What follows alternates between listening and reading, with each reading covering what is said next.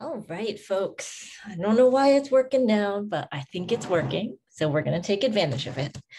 So 3.5 is a section on the derivatives of trigonometric functions. So before we get carried away with all the trig, let's talk about what we know so far, okay? So what do we know? Well, I think we know that the derivative, or d dx, of a constant, so C stands for a constant, I believe we know that the derivative of a constant is 0. And I think that we know the derivative of x to a power just means we need to use the power rule. So we're going to bring the power down, n, and then x to the power of n minus 1. Okay. One thing I want to make sure that we are aware of is that if we have a constant, we can sort of factor that out to the front. And so this third one would be C times f prime of x, okay? So it's sort of that special case of the product rule where we have a constant multiple.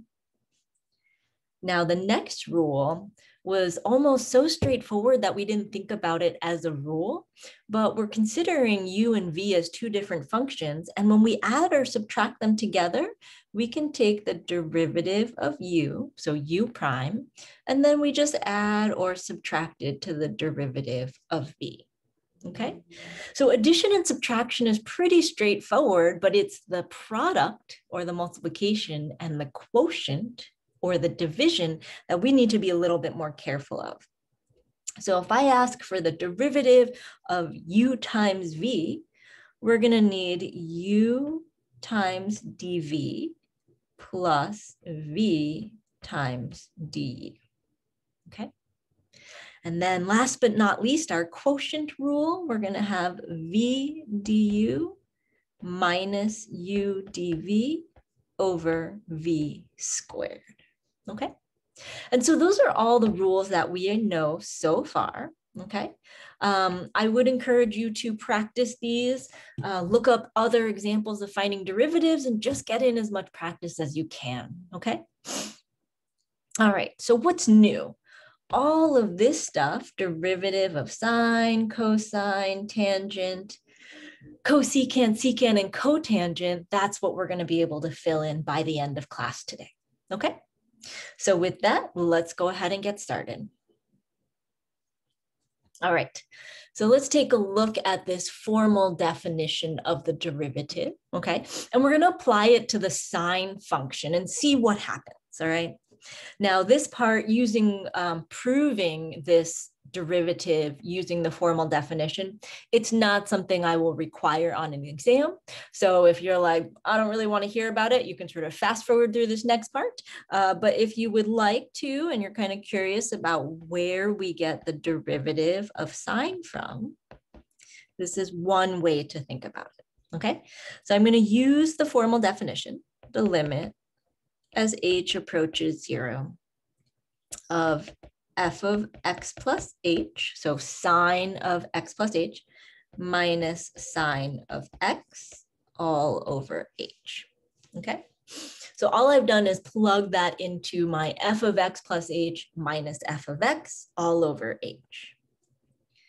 Now this next part, sine of x plus h, we're gonna remember from a long time ago, or whenever you took trigonometry, that there is a special rule for unpacking the sum of sine.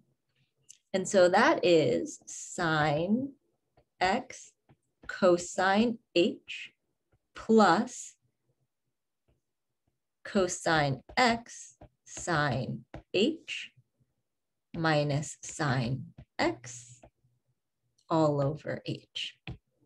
And so this sine x plus h, we used the sine sum formula, and we were able to expand it to look something like that. Okay. Now we're going to go ahead and collect some terms here. Okay. So I'm going to grab this first term and this last term and put that as one fraction. And then I'm going to take the second term, and I'm going to put that over h as a second fraction, okay? So we're going to end up with two separate fractions and limits here. The first one will be the limit as h approaches 0 of sine x cosine h minus sine x all over h. And then my second fraction and limit will be plus the limit as h approaches 0 of cosine x sine h all over h. And for the sake of room, I'm just gonna squeeze that in a little bit so we'll be able to see it all. All right. Now, let's take a look at this first fraction. Whoops, at this first fraction here. And what we might notice is we can factor out a sine x here. And so that's precisely what we're going to do. The limit as h approaches 0 of, I'm going to bring the sine x to the front, and I'm going to have cosine h minus 1 over h. And when I look at the second one, I'm going to write this as two separate terms as well. The limit as h approaches 0 of cosine x times sine h over h. Okay. Now, one thing that you might notice is that we've seen sine h over h before. Actually, that was one of the special limits we learned way back in the limits unit. Similarly, we also looked at cosine of h minus 1 over h as a special limit. So let's think back to what those became. Well, when I took the limit as h approaches 0 for this term, well, it went to 0. And when I took the limit as h approaches 0 of this term, well, we went to 1. And so let's see what we have left. This whole first term, this one right here, is going to go to 0. So I don't need to write it. But the next one is going to go to the limit as h approaches 0 of cosine x. And so everywhere we see an h, we're going to plug in 0, which is nowhere. So we're left with cosine x. Okay. What we've really shown right here is that the derivative of sine is cosine. Okay, so the derivative of sine is cosine.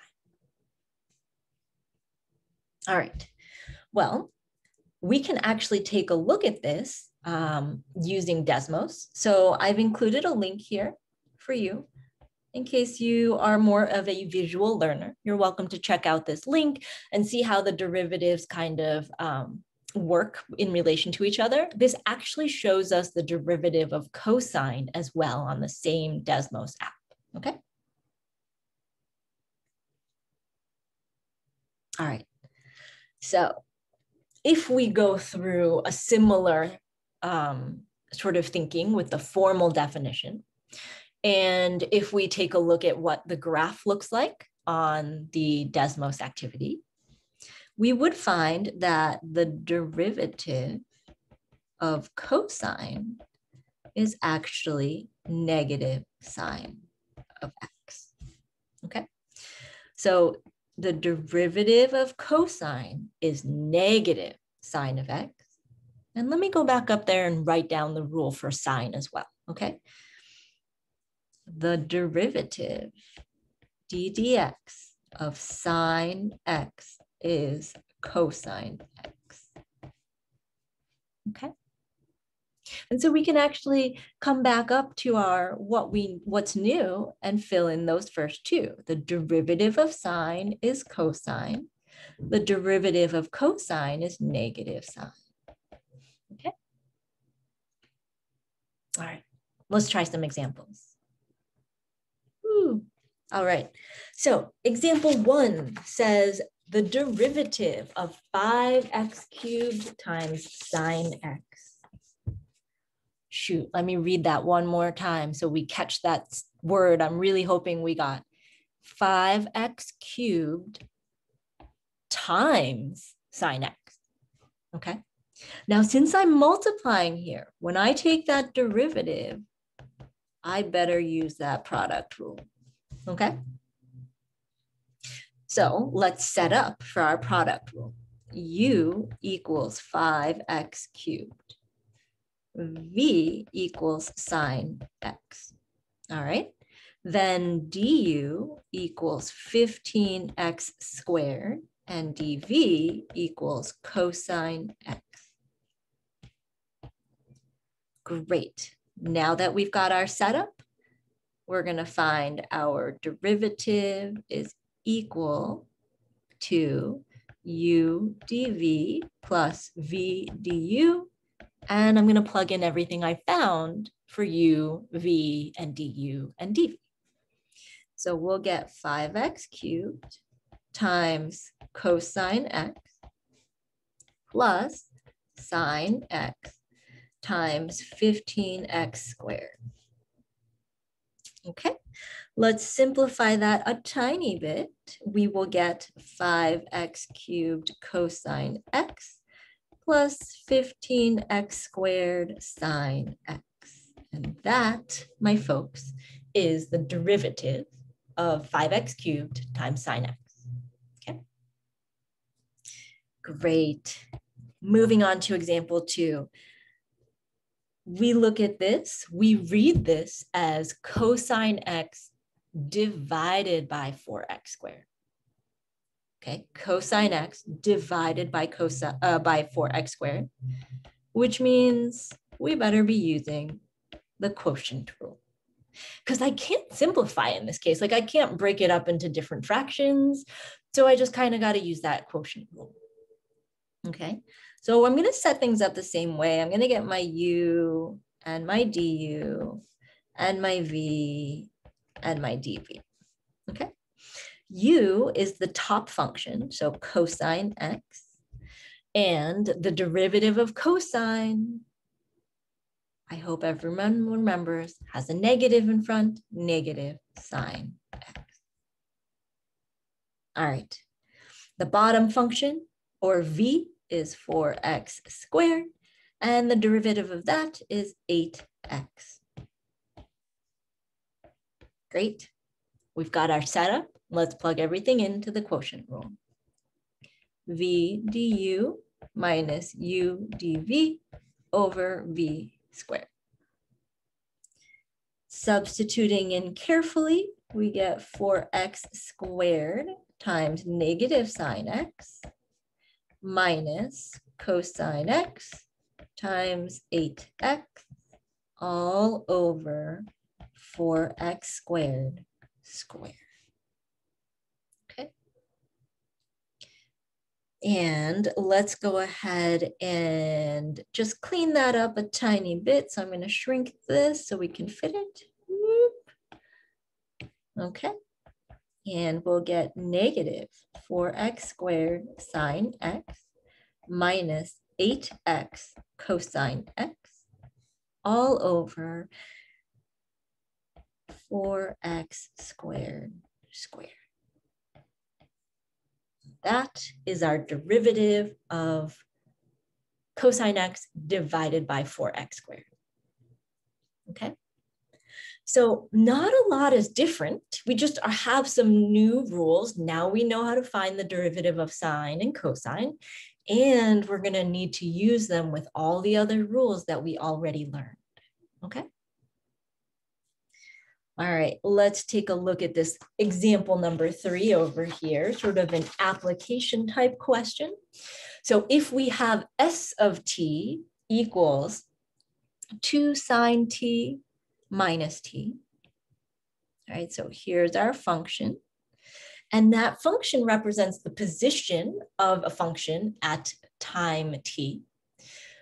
Determine when the particle is at rest, okay? So I'm going to start off with a sentence here. the particle is at rest when v of t equals 0. That's a sentence I want us to internalize. A particle is at rest when the velocity equals 0. Okay? That also helps set us up for what we're supposed to do now. Let's find v of t. Okay? Well, v of t happens to be the derivative, and specifically the first derivative of position. And so let's see. Well, 2 sine t will become 2 cosine t, and the derivative of t becomes 1. All right, so that's my velocity function, 2 cosine t minus 1. Now, because I'm looking for when the particle is at rest, I want to find out when that velocity equals 0. So set v of t equals 0, 2 cosine t minus 1 equals 0. And then we're going to solve for t. Okay. So we're going to add that 1 to both sides. We're going to divide by 2, and we'll get cosine of t equals 1/2. Okay. Now, this is where we need to remember our trick, right? We're going to revisit that unit circle. And if you're not really remembering that unit circle, there is that activity on Desmos. It's sort of like a trig review that you can use if you like. Okay, so if we have cosine of t equals 1/2, what we're really looking for is what angle has an x value of 1/2 on the unit circle. Okay, and so I'll give you a moment to look at your unit circle. There should be 2 answers here. And I think we'll be able to identify one angle as pi/3 and another angle as 5pi/3. Okay. Now, since this is a periodic function and it keeps going, that domain is from -infinity to +infinity, we can say all the solutions by saying plus 2πk, where k is an integer. That's what that z means. And similarly, we can say 5pi/3 plus 2πk, where k is an integer. Okay. And so there we have our solutions for when the particle is at rest. Okay. We found the velocity function. We set it equal to 0. We solved for t. Okay. All right. So it turns out that we don't just have derivatives for sine and cosine, but we also have them for all the other trig functions. Okay, so let's use this table sort of as a little organizer for ourselves to keep track of all the derivatives. Okay, so what do we know so far? We know the derivative of sine is cosine x, and we know that the derivative of cosine is negative sine x. Great. All right. Let's tell you what the other ones are. The derivative of tangent is going to be secant squared x, okay? Now, as a friendly reminder, this is the same as saying secant x and then squaring the whole thing, okay? So those two things are the same, and that's going to be really important for us to recognize, especially when we get to section 3.6, okay? All right, now I like to take a look at tangent and kind of compare it to cotangent. Turns out the derivative of cotangent is going to be negative cosecant squared x. And that is equal to negative cosecant x squared. Okay. So we might kind of notice that like these two kind of pair together, tangent and cotangent kind of pair together, and whatever we get for cosecant and secant kind of pair together as well, okay? So the derivative of secant is actually secant x tangent x, and the derivative of cosecant is negative cosecant x cotangent x. Okay.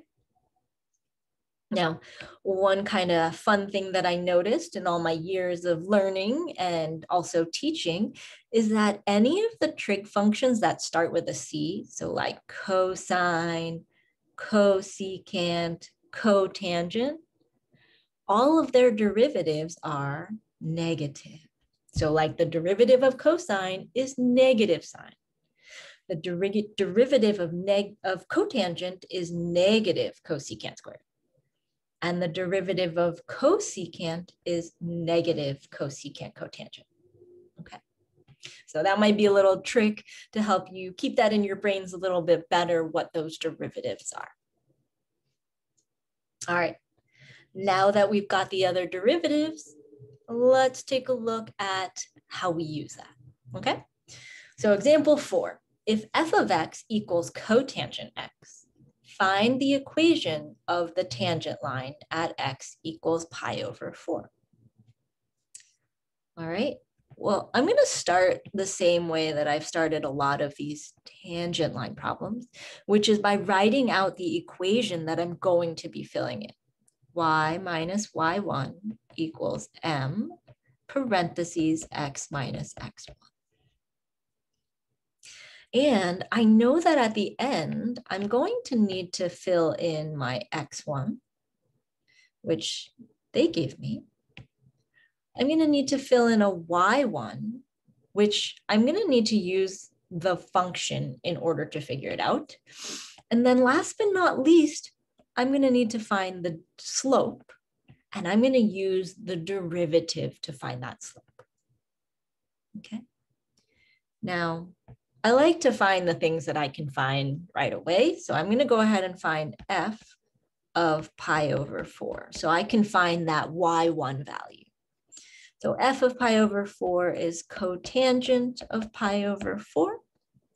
Now, if you don't remember what cotangent is, those are values we don't tend to memorize as much. We could say, hey, we know that's cosine of pi over 4 divided by sine of pi over 4. And we know those values from the unit circle as square root of 2 over 2 divided by square root of 2 over 2. And lucky for us, we've got some nice numbers on this Monday morning, and those reduce to 1. So that means that our y1 is f of pi over 4. We're going to be able to plug in a 1 there. All right, before we can write our equation, we got to find that slope. So slope is going to equal to f prime of pi over 4. Okay. Well, we don't want to plug in the pi over 4 first. We need to find f prime of x, and then we need to plug in pi over 4. So let's see. F prime of x is, let's see, cotangent, so it's negative cosecant squared x.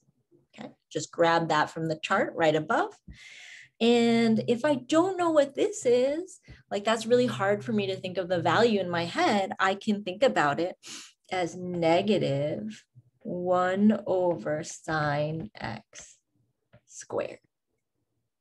Okay. So let's plug in our values and see what we get.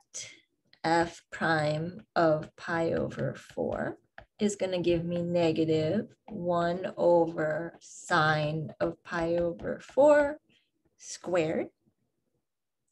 Now we know that sine of pi over 4 is root 2 over 2. So negative 1 over root 2 over 2 squared.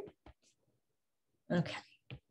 Now this part always kind of trips people up. Like, how do we even find that? But I bet if you remember what it means to take a reciprocal, okay, I think we know we flip the top and bottom for a reciprocal.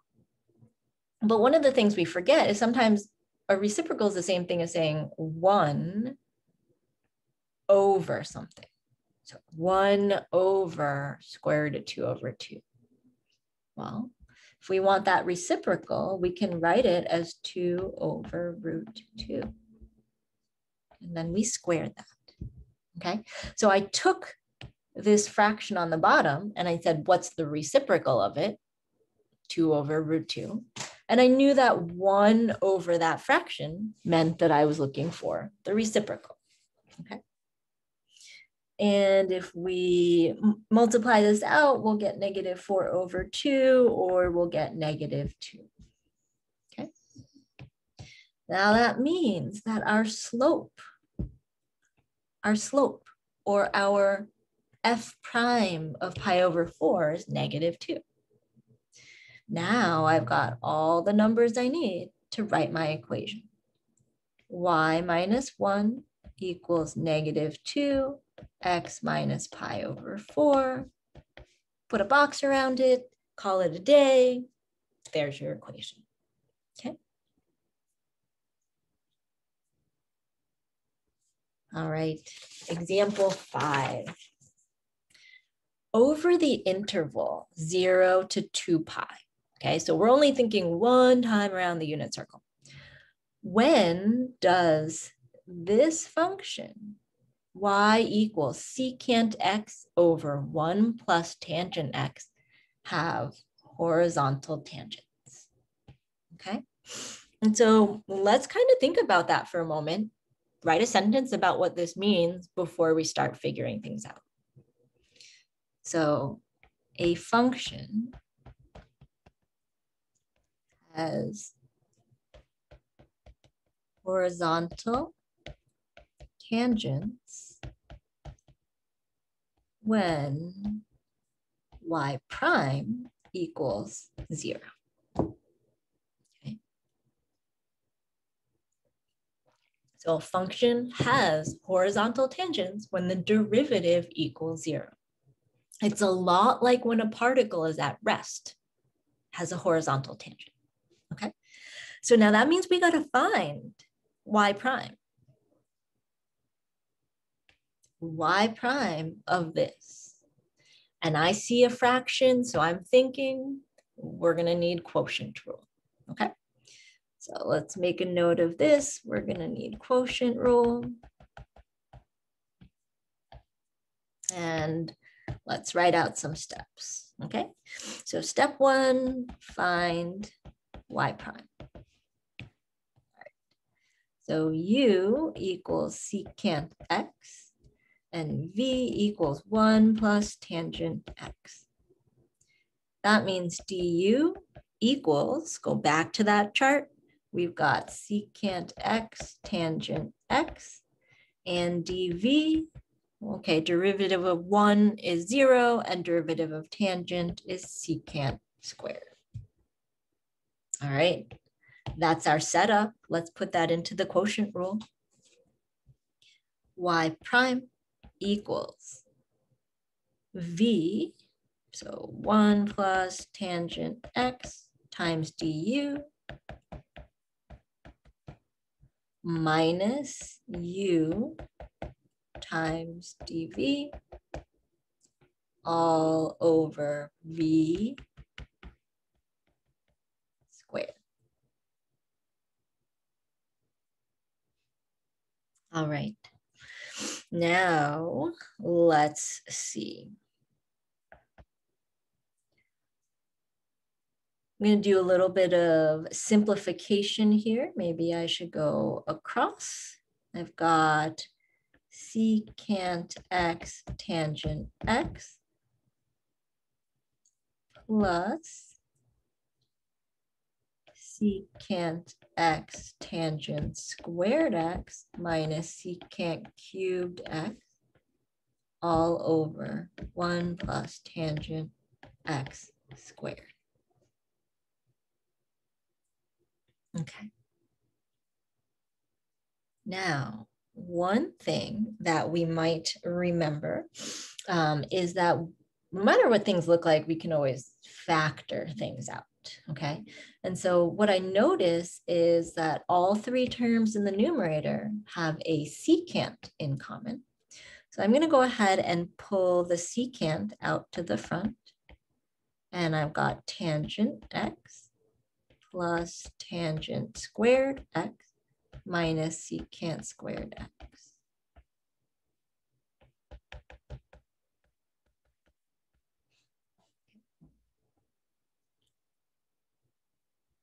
Now, throwback also to trigonometry. One of the Pythagorean identities says that tangent squared minus secant squared gives you 1.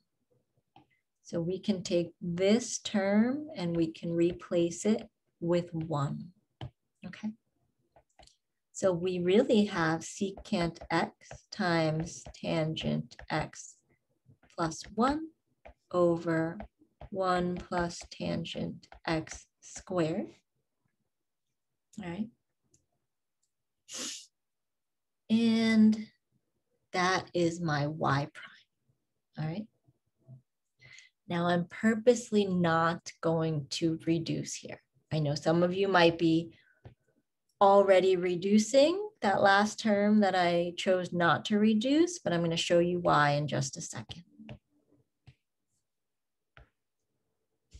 Okay. So we found our y prime, but what was the end game? A function has a horizontal tangent when y prime equals 0. So now we have to set y prime equal to 0. What that gives us is secant x times tangent x plus 1 over 1 plus tangent x squared equals 0. And this is a really important conceptual piece because what we're talking about here is we want to make sure that the numerator here is 0, okay? So we want to make sure that the numerator is equal to 0. That is the only way to get 0 out of a fraction, okay? So when we are setting this equal to 0, what we're really saying is when does secant, that's a weird looking secant, when does secant x times tangent x plus 1 equal 0? That's really what we're looking for, okay? All right, so now let's solve for x. Well, when I take this expression and I say, let's go ahead and find 0, we have secant x equals 0. And we also have tangent x plus 1 equals 0. This, if you remember secant can actually never be 0.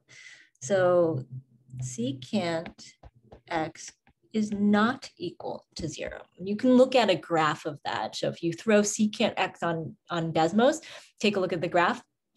I think you'll see that secant never has an x-intercept, okay? However, if we solve this second part, we really get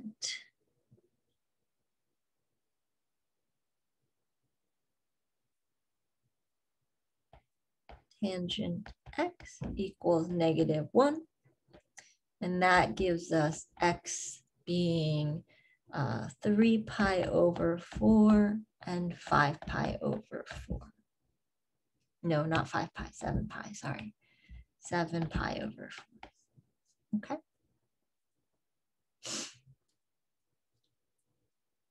So We're really ramping things up now. A lot of algebra, a lot of trig, and they're all kind of interwoven with each other, okay? So I'll give you a moment to kind of, rewatch this part if you find that will be helpful, okay? But if you still have questions afterwards, like someone suggested, just come on by to office hours and I'd be happy to help you out, or you can go check out the tutoring sessions, okay? All right, let's move along. So d to the fourth y, dx to the fourth of sine x. Now, that is asking us to find the fourth derivative, okay? So right here, this notation is saying find the fourth derivative. Okay, find the fourth derivative. So what are we going to do? We're going to find the first one, the second derivative, the third derivative, and then the fourth derivative, and then we can stop. So y equals sine x, that's my beginning point. Y prime equals cosine x. All right, y double prime. Let's see, what's the derivative of cosine? It is negative sine. Okay, y triple prime. What's the derivative of negative sine? It's going to be negative cosine. And y to the fourth, that fourth derivative. Sometimes we write that as a Roman numeral, not like 4 little lines. We're going to end up with sine x. Okay, so turns out that the fourth derivative of sine is also sine. Okay, now I thought this was an important example to choose because when we were only looking at the power rule, a lot of folks said, yeah, at some point the derivative is going to be 0. And I just wanted to sort of remind us that that was maybe a great observation for power rule. However, as we learn about different kinds of functions, it might not always be true, okay? So that's just something I want us to keep in mind, that when we keep taking derivatives with power rule, yes, at some point they're going to become 0. But with other functions, that's not necessarily true, okay? All right, let's take a look at example 7. And I believe that is the last example for this lesson, okay? So find the first derivative if f of x equals 3 over x to the fourth minus 2 root x tangent x, okay? Now, I'm going to show us what I really hope we do not do, okay? So don't do this, please. Okay. Let's say I was trying to take the derivative and I forgot all about the rules that we learned. I might try and do this. 3 over 4x cubed minus 2 derivative of root x is 1 over 2 root x, and derivative of tangent is secant squared. Done. Why should we not do that? Think about that. Okay. Instead, what we should do is do a little bit of work first, where we rewrite our function to make sure we're applying rules appropriately, okay? So number 1, I'm always going to encourage you to rewrite your function. And so in this case, I would probably choose to rewrite it as f of x equals 3x to the negative 4 minus 2x to the 1/2 tangent x. I might even put a multiplication symbol in there. okay? What rules does this tell me? I'm going to need the power rule. I'm going to need the product rule, okay?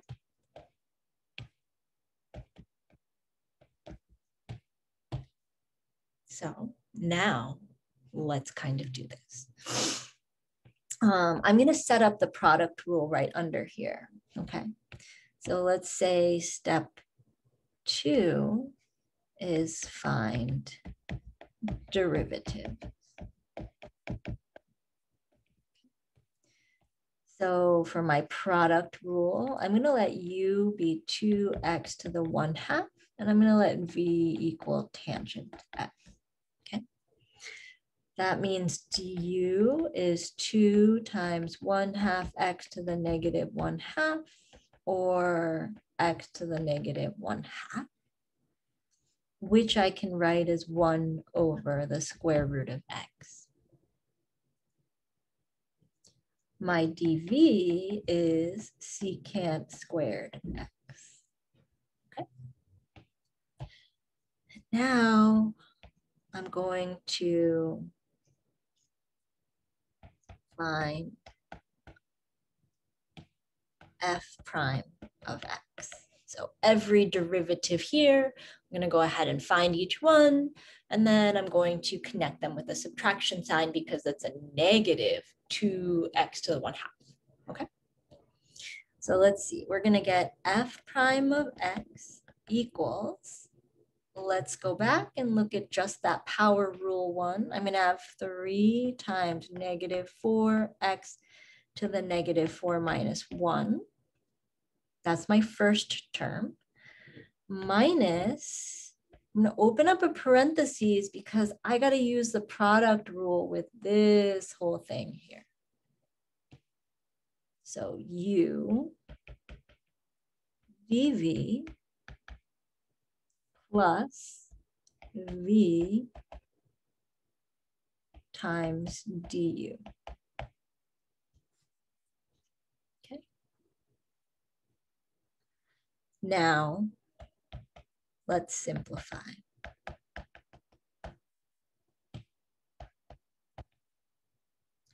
This will give me f prime of x equals negative 12x to the negative 5 minus 2 root x secant squared x minus tangent x times 1 over root x. And I'm going to go ahead and write this so that there are no negative exponents and that I have put one fraction wherever I can have it as a single fraction. So I'm going to get negative 12 over x to the 5th minus 2 root x secant squared x minus tangent x over root x. And that, my dears, is the first derivative of the function we were given, okay? And so if I sort of squeeze this on one screen, you can see that that thing in the red is very different than our final answer, okay? So it's really important that we are developing our decision-making skills, like how do we know what rule to use? Okay, that is maybe the best thing you can do for yourself is to practice making those decisions. Which rule do I need to use? And am I confident that that rule is correct? Okay. So that's it for 3.5. If you have any questions, definitely come stop by office hours or tutoring, and I am happy to help you out. And with that, I'm going to say goodbye and see you in the 3.9 video.